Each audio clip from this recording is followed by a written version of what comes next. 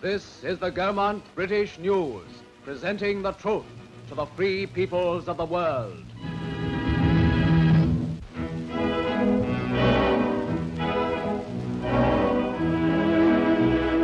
From every branch of our fighting forces, the men who served their country are coming back to civil life after nearly 6 years of war.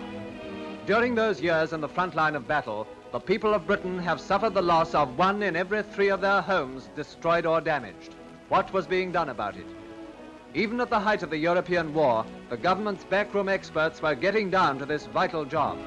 They realized that they were dealing with grim fact and that permanent and temporary houses must be built and built quickly. German prisoners of war were recruited for the work of digging drains and preparing foundations. Factories which had been working day and night turning out weapons of war were now converted to play their part in this great new battle, the battle for homes.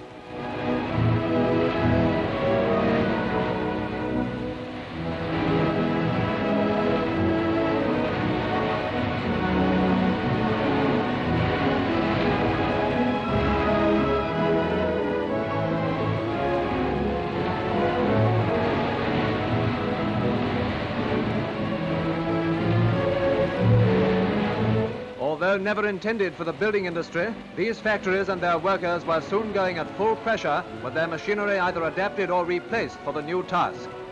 Many demobilized servicemen will soon be joining in the housing drive, which will give employment to them and to many others for years to come. Up and down the country, a steady flow of factory-made parts makes its way to the building areas as the tempo of production increases. Visiting one of the new sites are 2 leaders of the building army, General Sir Frederick Pile, Director General of Housing, and Mr. Duncan Sandys, Minister of Works. Many of the temporary houses are being built on bond sites where drainage, gas and electricity supplies are ready to hand. In this way, devastated areas are being filled with little colonies of new and healthy homes, such as these temporary dwellings to be used as flats. 50,000 aluminium houses, the most completely factory-built of any, have already been ordered by the government.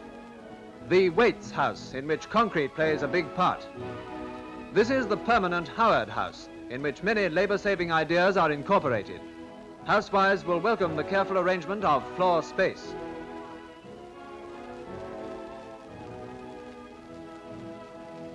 The thermostat control unit supplies constant hot water and keeps the house at an even temperature, all on 1 stoking a day.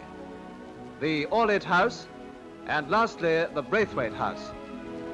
And so, as the mobilization goes on, our men will see for themselves that the gigantic task of rehousing Britain really is being treated as home priority number 1. As the